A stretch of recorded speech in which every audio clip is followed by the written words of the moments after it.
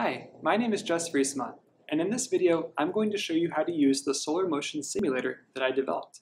I developed this in the spring and summer of 2021 in order to teach my astronomy students how to better understand how the sun moves in the sky and how its motions change depending on where the observer is, their latitude, what time of day it is, and then also how it changes during different times of year.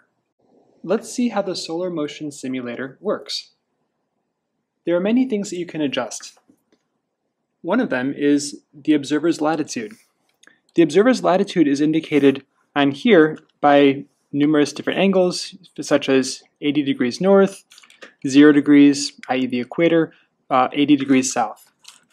By rotating this disk so that this part right here goes to one of these latitudes, you can set the observer's latitude. So for instance, here is about 40 degrees north latitude.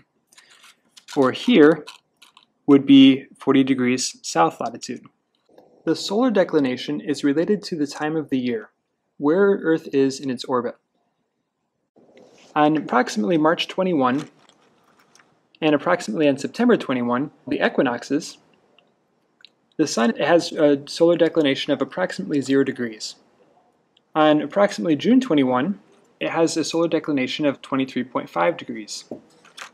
And in roughly December 21, the sun's declination is negative 23.5 degrees. We can simulate the sun's motion through the sky on a daily basis by changing the time of day after setting the solar declination as appropriate and the observer's latitude as appropriate.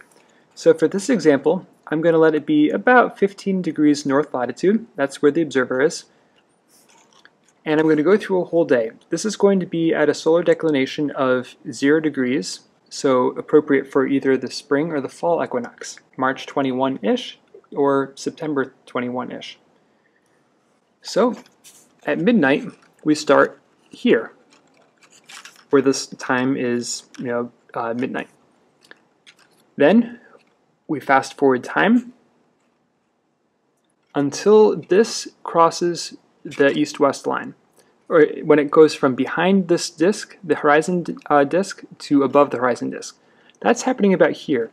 And if you notice, that's happening at 6 a.m. because on the equinoxes, the sun rises at 6 a.m. And this is going to be true no matter what latitude you're at. Then if I fast forward the time of day, the sun is going to be moving up through the horizon, and it's going to be at its highest altitude, the highest angle in the sky, at noon. And then as the day begins to go to the afternoon, that time is going to get later and later, and eventually the sun is going to pass from in front of the disk here to behind the disk, and this is happening at approximately 6 p.m. Then, after 6 p.m., after sunset, the sun continues moving in its orbit around this disk, but it's behind the horizon. This represents the sun not being visible to us anymore. That about covers it. I hope that this lesson has been useful for you and that this papercraft model has helped you understand how the sun's path throughout the sky during the course of a day changes based on the observer's latitude and based on the time of the year. If you like this, please consider printing one out. Try it on your own. You can do that at my website.